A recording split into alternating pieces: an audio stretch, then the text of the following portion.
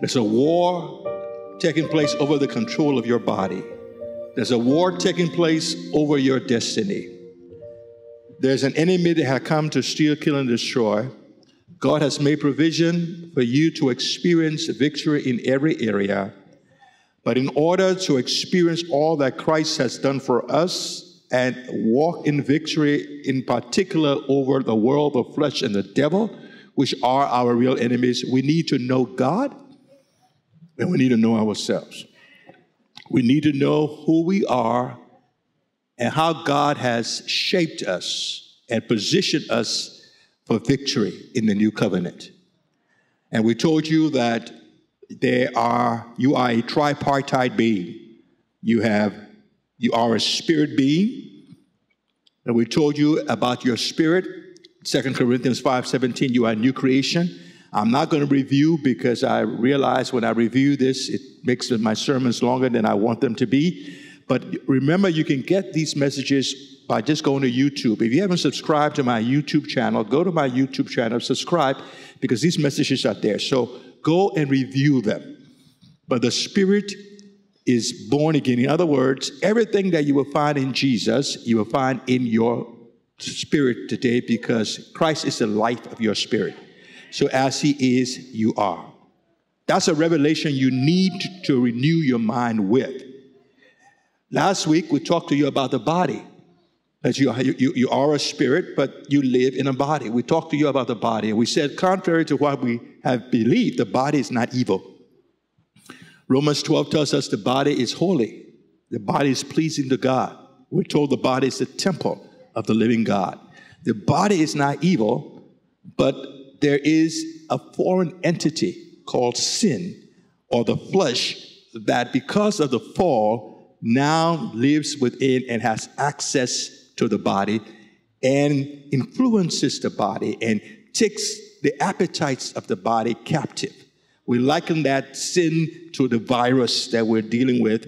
And we said, listen, just like you have to take precautionary measures in order to place distance between you and the virus, and you're wearing face masks, even more so, we need to realize that the sin virus is in our bodies or will attack our bodies, and we need to take measures to resist it.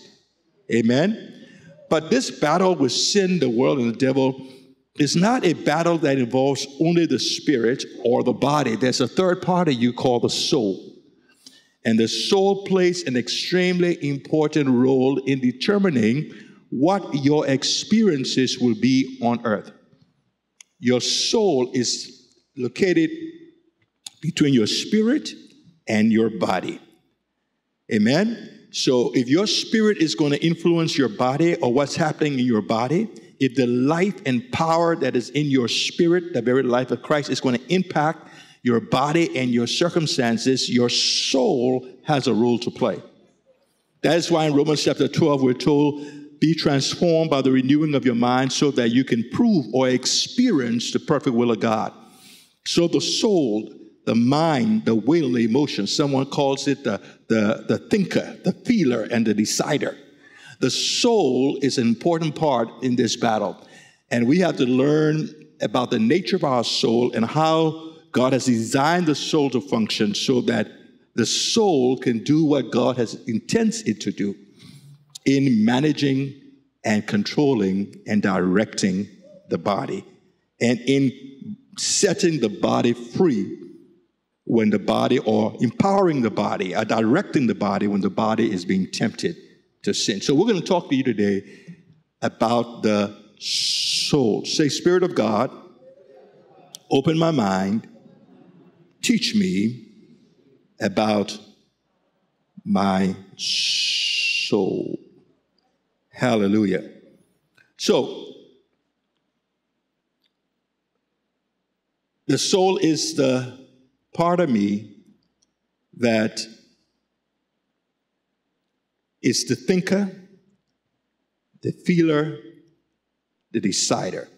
You could almost call the soul the decider in chief, because the soul must make decisions that will impact the body, must make decisions to resist sin or sin will master and continue to have its way with the body.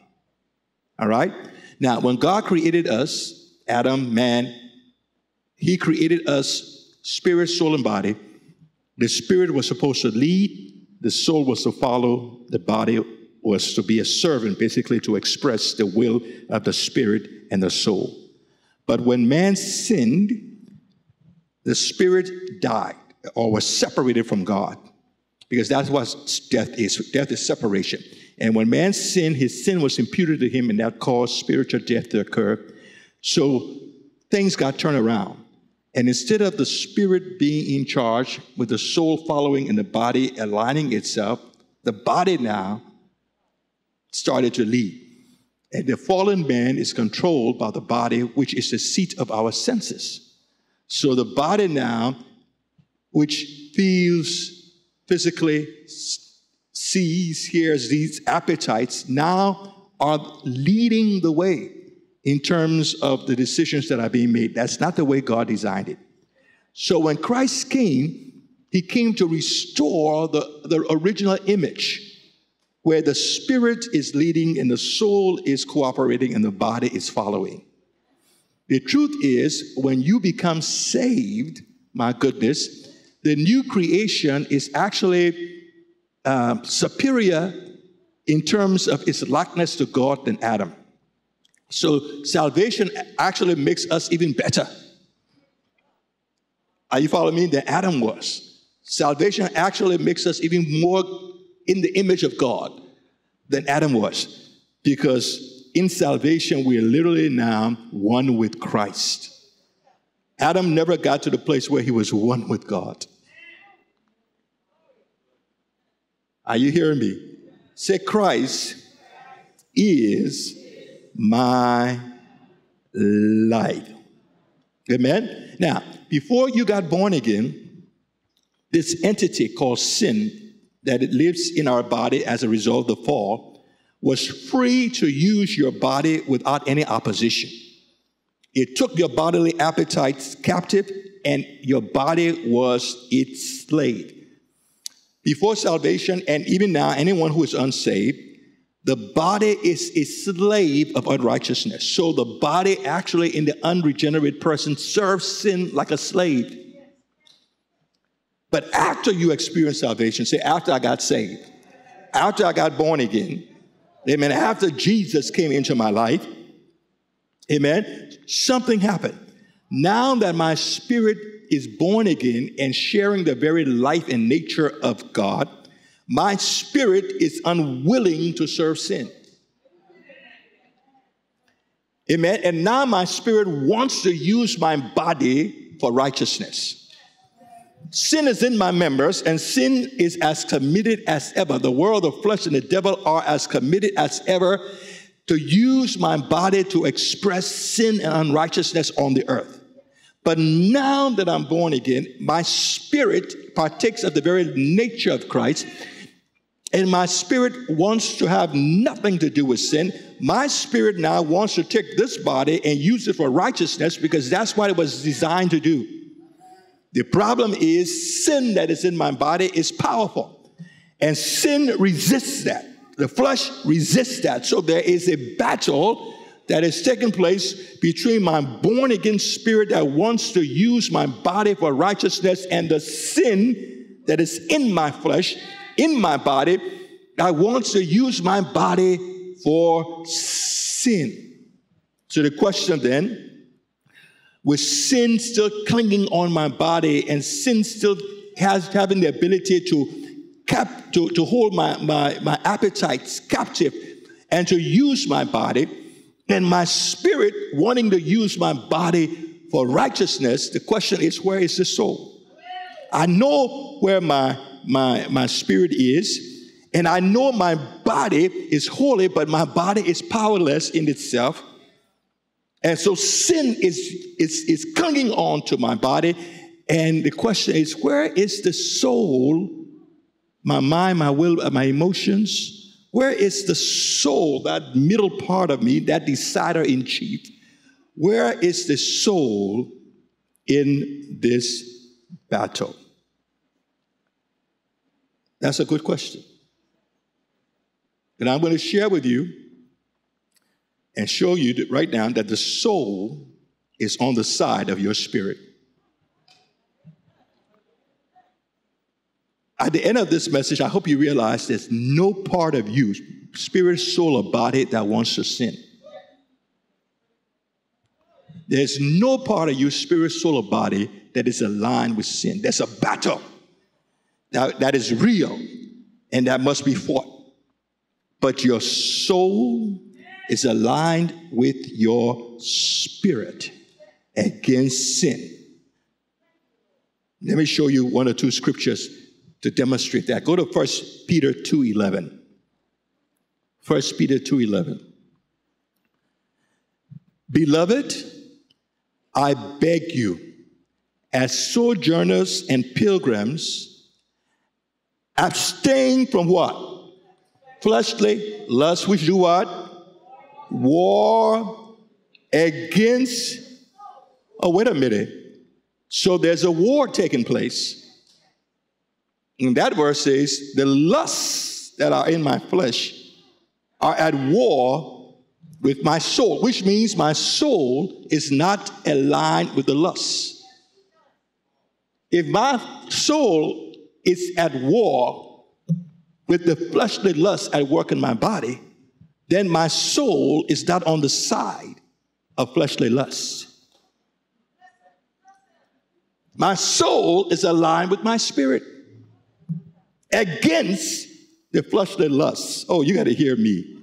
Say, my soul is also holy. Something happened to your soul when you got born again. Before you get saved, your soul is locked, stock, and barrel aligned with the lust of your flesh. But something happened when you got saved. God did a work not just in my spirit, God did a work in my soul. And my mind, my will, and emotions are in fact aligned with my spirit against sin that is in my members. Let me show you another passage to demonstrate this. Romans chapter 7.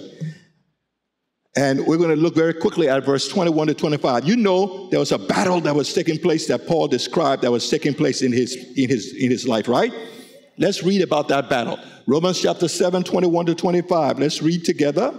I find then a law that evil is present with me, the one who, oh, wait a minute, where is the will? The will is in the soul.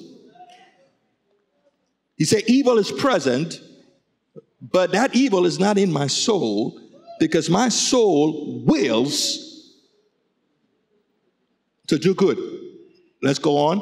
For I delight in the law of God according to the inward man, but I see another law in my members. What? That's my body. Warring against the law of my. So you see the battle again? The mind is a part of the what? Soul. And he says there is a war taking place between my mind, the mind of the born-again believer, the soul of the born-again believer, and this sin that is operating in my body. I see another law in my members warring against the law of my mind and bringing me into what? Captivity to the law of sin which is in my. O wretched man that I am, who will set me free from this body of death? I thank God through Jesus Christ the Lord. So then with the mind, my soul, my will, my emotions, I serve the law of God, but with the flesh, the law of sin. So do you see that again? Do you see how the mind or the soul or the will of the born-again believer, the child of God, is aligned with the law of God, with righteousness? But there is a battle taking place. It's a real battle. It's a war. The Bible tells us we are not wrestling with flesh and blood, but we're wrestling with principalities and powers. The Bible tells us the weapons of our warfare are not carnal. They're divinely powerful for the what? Pulling down of strongholds, casting down vain imaginations. So there's a war. And we have to take it seriously. But it's not a civil war. Oh, yeah. Amen. We're not fighting against ourselves. My spirit is not fighting my soul. My spirit and soul are not fighting my body. My spirit, soul, and body are fighting a real enemy called sin, or the world, or the flesh, that has influence since the fall and wants to capture my will and make me a slave to sin. But God has done something about my spirit, and God has done something about my soul. Through regeneration, my spirit is born again. And guess what? My soul is purified. Go to 1 Peter 1, 22 and 23. 1 Peter 1, 22 and 23. Let's read that together. Since you have... Oh, that's past tense. That's past tense. And he's writing to the whole church, so he's not writing just to individuals. He's saying, all of you believers in Christ, you have what? You have purified your souls in obeying the truth. You say there, Bishop, he said obedience. Yeah, obeying the truth. What does he mean when he says obeying the truth? He means you have obeyed the truth by believing the gospel. When you hear the gospel and you believe and you declare Jesus is Savior, Jesus is Lord, I surrender my life to Christ. Guess what? You have just obeyed the truth. And when you obey the truth, you experience regeneration in your spirit. Your spirit becomes new, but something happens to your soul the day you got born again. Your soul got purified. I expected a few more amens, so at least a few.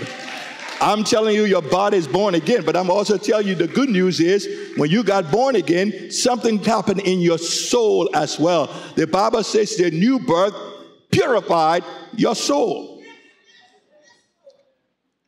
Hallelujah. So what this means is, to use an illustration, it's a thermostat. And you can put the thermostat on cold or on heat.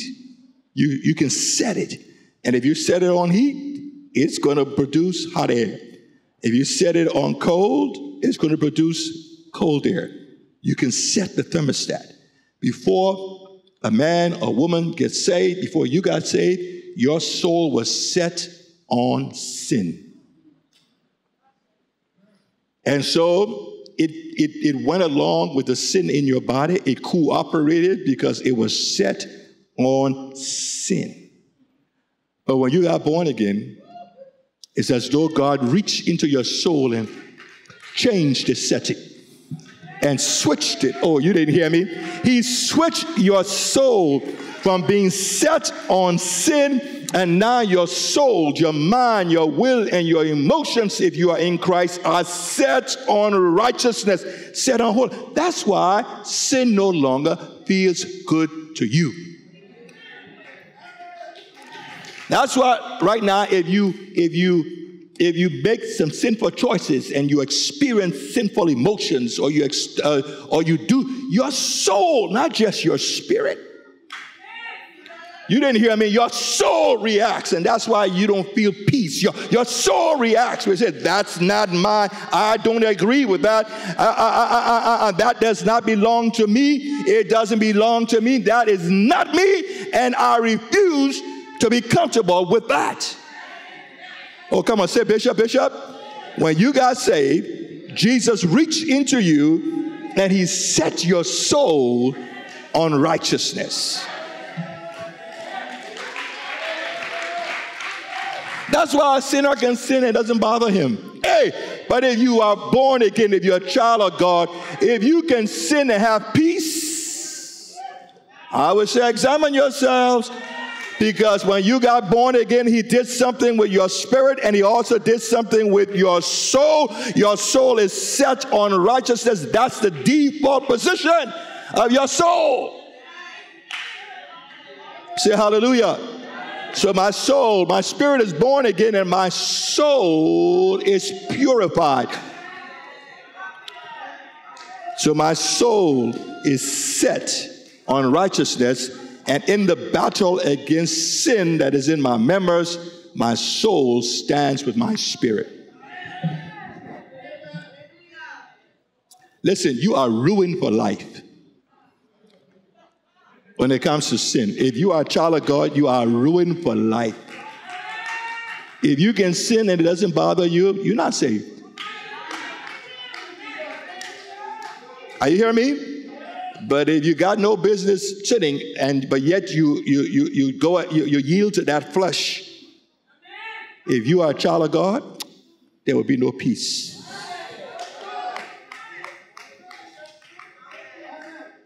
Are you hearing me? Come on, raise your hand. Thank God. So here's a question I want to answer quickly, and I really want to answer this quickly. So if my spirit is born again, my soul is purified, why do I still make sinful choices? Bishop, aren't you contradicting yourself? Because I know some of the thoughts that go through my mind. And I know some of the decisions I make. So how can you say my soul is purified and I'm yet experiencing the kind of thoughts and temptations and these things in my soul? Well, let me ask you something. Let me show you something. Adam, before Adam sinned, was his spirit perfect? Was his soul perfect? Was his body perfect? And yet he sinned. So because I have a perfect soul, doesn't mean that that soul cannot be deceived, or that soul cannot be tempted. What about Jesus? Jesus obviously had a perfect soul, yet there was a sinful thought that entered into his perfect soul. If you are the Son of God, turn these stones into bread. That was a sinful thought. Had he yielded to it, it would have been sin. Since you're the Son of God, jump from this temple. Show off. That was a sinful thought that entered into his perfect mind, his perfect soul. Had he yielded to it, that would have been sin. And watch this one. Bow down and worship me, and I will give you the kingdoms of this world. Idolatry, that's a sinful thought that entered into the perfect mind of the Son of God. Now, certainly, by no means will you say that those thoughts originated from the mind of Christ. They entered the mind, but it didn't come from the mind. Oh, my goodness. They enter his soul, but they did not originate from his soul. His soul, his mind, will, and emotions was not the source of those thoughts. Now, we don't have to guess where the thoughts came from, because the Bible says the devil tempted him. The devil put those thoughts in his mind. But because he was wise, oh my goodness, because he had armed himself, he was able to resist the thought and make the right choice. But the thought entering his mind, though sinful, did not make his mind therefore impure. So with our perfect, purified souls, these thoughts come into our mind that are sinful. And we got to realize that did not originate in my soul. For I now have the mind of Christ. Oh my goodness. See, I have the mind of Christ. One more time. I have the mind, the will, the emotions of Christ. So when these sinful thoughts and emotions are felt or experienced in my soul, I need to realize that did not originate in my soul, which has been purified. It has been put there and injected there by a being that wants to deceive me, even as he deceived Adam. I have a choice then. Do I permit myself to be deceived? Will he deceive me? And will I participate in that thought and act upon it so that it becomes sin? That's a choice you make. And the soul, therefore, has to be equipped to deal with these kind of thoughts that the enemy will put in there in order to get you to make the wrong choices and decisions. Adam made the wrong choice. He died spiritually. Jesus, faced with the same temptation and the same thoughts, made a different decision. And you and I are empowered in Christ to make the kind of decisions that Jesus made when he was tempted in his soul. You said, Bishop, I hear what you're saying, but Bishop, unfortunately, like Adam, I do get deceived sometimes, and I act on those thoughts. But here's the difference between you now and Adam. When Adam was deceived, and Adam acted on the thoughts that were placed in his mind by the devil, Adam's sin was charged to him. And because it was charged to him, he died spiritually. Here's the good news. Say thank God for the blood. Say thank God for Jesus. Oh my God. God has fixed this thing. The game is fixed on your side.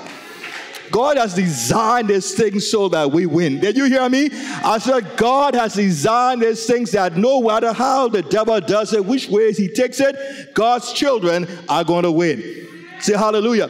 So now when the enemy brings the temptation and puts a thought into our mind and we are deceived and we agree with that thought and we act upon that thought and we sin, here's the difference. The sin has been charged to Jesus. Therefore, it is not charged to us. And as a result, we do not experience spiritual death. So even though we have yielded to sin and done something stupid that could have outward consequences, it did not change my relationship with God. It was not charged to me, therefore I did not experience spiritual death. Guess what? My spirit remains born again, and my soul remains purified. So then what does God want me to do? Now, since he's not going to judge me or separate himself from me or withdraw, I'm not going to experience spiritual death. What does he want me to do? He wants me to learn from that experience, become wiser because of that experience, so that the next time the enemy comes, I won't be deceived a second time. Did you hear me? So I'm going to learn the lessons I should have learned. I was deceived and made a sinful choice, but you know what? Thank God I didn't lose my salvation. Thank God my spirit didn't die. Thank God God didn't reject my spirit nor my soul. Thank God I'm still alive in Christ, and my soul is still purified. But I've learned from this, so the next time the devil comes, I will not be fooled or deceived a second time. And then God wants you to take the lessons you learn and help someone else with it. So Jesus says to Peter, Peter, Satan has desired to sift you like wheat. But I pray for you. I pray for you that your faith fail not. And when you are converted, take the lessons you learn and use it to strengthen your brethren. Say glory be to God. Hallelujah. And so, are you understanding what I'm saying? So then, there's a battle taking place, and I've just shown you that your spirit and your soul, through regeneration and have experienced a transformation where your spirit is born again and your soul is purified, and your spirit and soul are together against sin, but the battle is still real, and sin, the world, the flesh, the devil will try to influence your soul, deceive your soul into making wrong decisions so that you engage in sin. But thank God when you do, you don't die spiritually. You learn your lessons, you become wiser, so that the next time you are not deceived again. But the war is real, and you and I have to take the war with sin seriously, because that war with sin is about God's glory. That war with sin that is second place is about your destiny. That war with sin that is second place is about the life that God has designed you to live, and the experiences God has designed you to have, the abundant life God has given you in Christ Jesus. Those decisions in your soul will affect that. And so you've got to make a decision that you are going to do what? Arm your soul like Jesus did. Equip your soul like Jesus did. So that when the enemy puts these thoughts in your mind, your soul is ready. It has what it needs. Are you hearing me? To resist the enemy and to work with your spirit on behalf of your body. So some have likened the spirit of the soul to a computer. There are two parts of a computer. There is hardware, and then there is software. The hardware consists of all the physical components that the computer is made of, which are essential for the computer to function. But you can get a brand new computer with the best components physically, and the computer will do nothing for you unless it has software, information, and instructions. That's a likeness to your soul. Your soul is perfect hardware. I mean, God has designed it for righteousness. It's perfect for God's purpose. The hardware is perfect. But that hardware, the soul that is perfect, needs the right software. It needs information and instruction. And if you give it the right information and you give it the right instruction, it will do what God created it to do. And when sin rises up or temptation comes its way, the soul will be able to use that information and instructions that you've given it, the software you've uploaded or downloaded into it, to be able to resist and overcome the temptation and free your body to yield to God. You say, Bishop, where is the software? You know where the software is. You know where it is. You know where the software is. Thy word have I hid in my heart, that I might not sin against thee. Let the word of Christ dwell within you richly. Receive with meekness the engrafted word, which will save your soul. You know,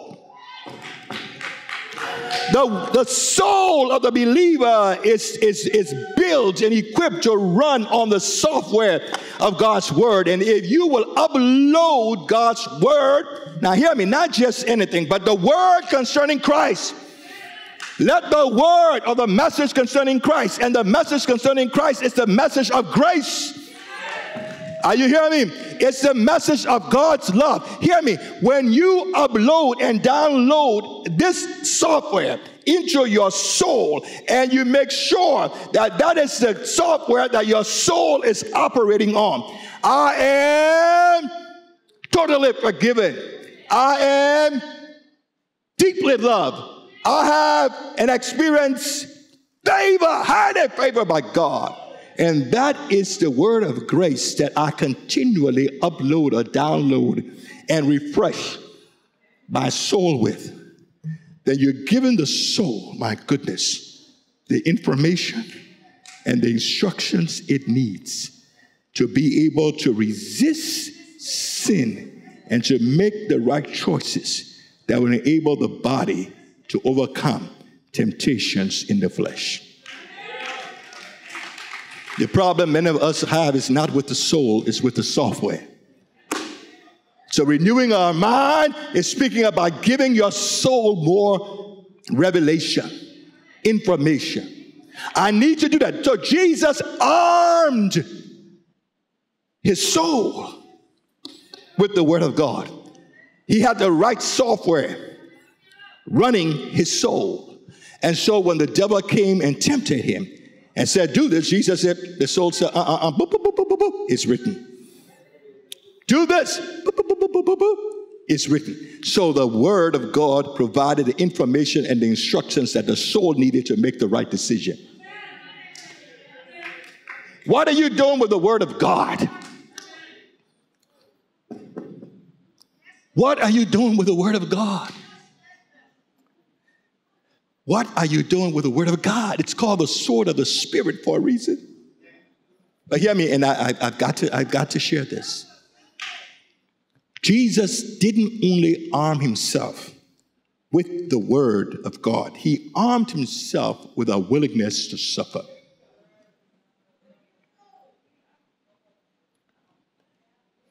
I said he did what? He armed himself with a willingness to suffer. I want to end with this passage. 1 Peter 4, 1-2. 1 Peter 4, 1-2. Let's read this together. Therefore, since Christ suffered for us in the flesh, arm yourselves also with this. For he who has... You know what that means? If we're going to win the battle against sin, we need to download the Word of God, and we need to arm ourselves with a willingness to suffer for righteousness' sake. What that verse means, that the person who has decided, I am willing to suffer physically, in my battle against sin. I'm willing to go without my pleasures. I'm willing to go without privileges. I'm willing to go without properties. I'm willing to go, even if necessary, without physical life. I'm willing to suffer rather than to sin.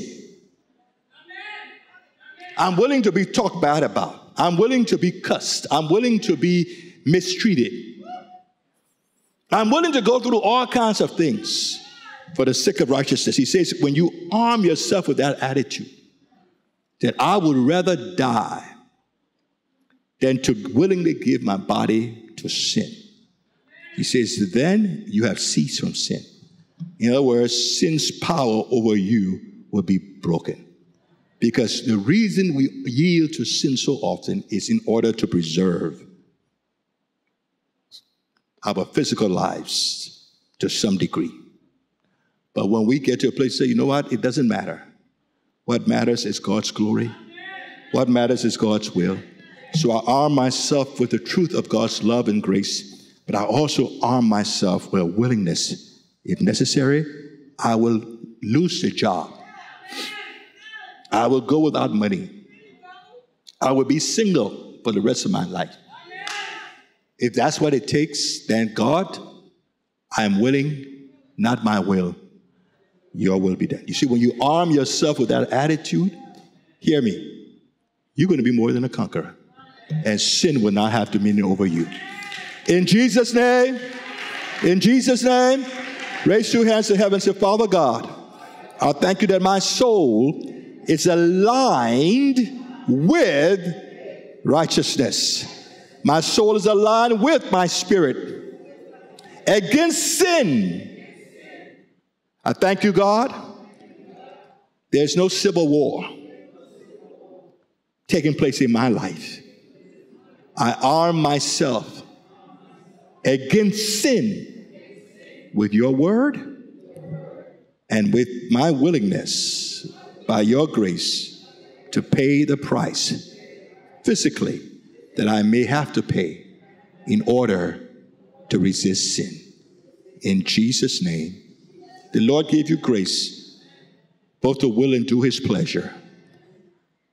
Give you the grace to suffer, if need be, for righteousness' sake. In Jesus' name I pray. Amen. Amen. All right. Did you receive something? Was this helpful?